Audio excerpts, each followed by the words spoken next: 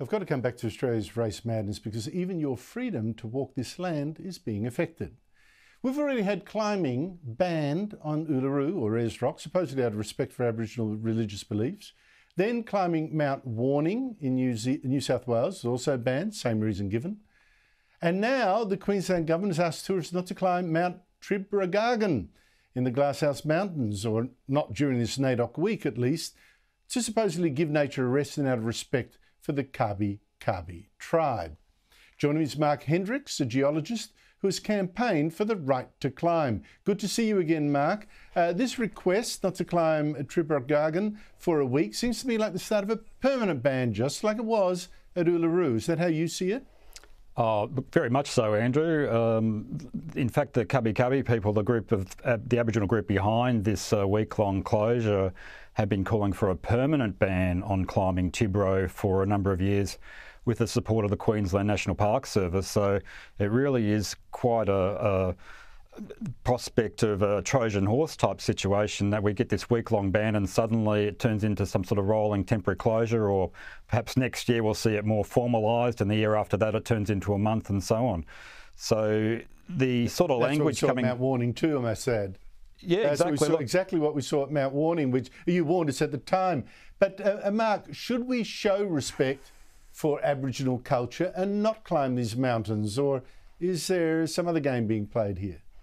Look, like Ayers Rock and Mount Warning, I think the real, and closure of other special places around the country, I see this more about being politics and culture, you know, and I think your show tonight sort of addressed some of this, you know, looking at this issue of this progressive political politics that's being played, and this new postmodernism where concepts of race, gender and identity have taken over and taken precedence over historical information and scientific facts and democratic concepts like freedom of speech and freedom of movement, and translating that into the national park system. You know, what was once a very pragmatic organisation, and that pragmatism is being replaced by things like these impossible zero harm safety mentalities coupled with over-regulation, environmental alarmism and an embrace of myth and superstition.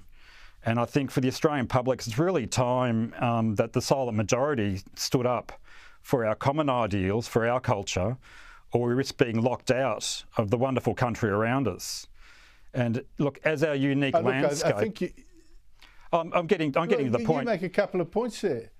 The superstitions, right? I mean, like with Mount Warning, they said, oh, look, if you transgress on the mountain, secret men's business, people will get sick. I mean, seriously, I'm prepared to take that risk because I don't believe that superstition. I don't know why I should be bound by it. And by the way, as you pointed out, these bans, they didn't apply in the past. How come suddenly they've been, thought about now?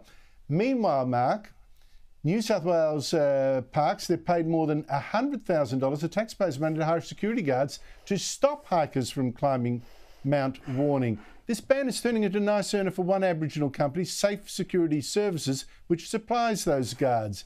But the whole thing is ridiculous. We now hire guards to stop people climbing a mountain.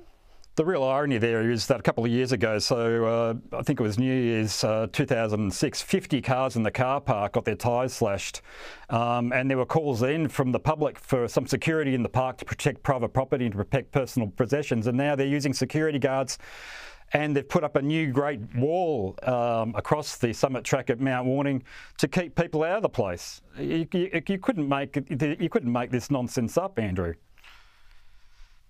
Look, I find it absolutely astonishing. And what you also can't make up is how few people dare complain. Marc Hendrickx, you've had the courage to raise this issue for some years. Thank you so much for bringing this to our attention. Really appreciate it.